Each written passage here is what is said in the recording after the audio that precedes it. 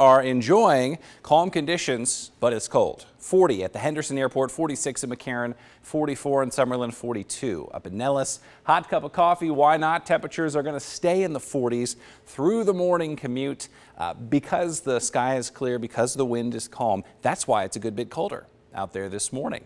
Look ahead to the afternoon. All right, despite some clouds, and those high clouds will be thick at times later this morning into the afternoon. But you know what? Temperatures still mustering the low 60s. I'll optimistically try to get us to 65 here in Las Vegas. If the clouds are super thick, even though they'll be up high in the atmosphere, if they're super thick, maybe a struggle to get out of the low 60s. 71 in Laughlin.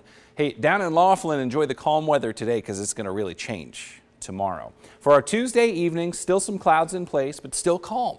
Temperatures dropping down into the 50s after dark. Late tonight, we should see some lows in the 40s.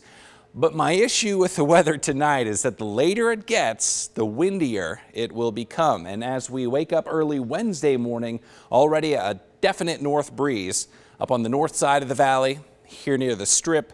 Maybe if we're lucky down on the south side, neighborhoods around Anthem and Inspirada will start Wednesday fairly quiet, but it won't last long. You could see lunchtime on Wednesday, everyone is seeing some steady wind at, gosh, almost 20 miles per hour. And we're thinking that the wind gusts Wednesday will hit about 35 miles per hour. Thursday, persistent breeze from the north, still pretty noticeable at 25 miles per hour. So here's the good news. We expect to stay in the 60s. Even though that wind will kind of make it feel cool, we'll still hold on to highs in the 60s.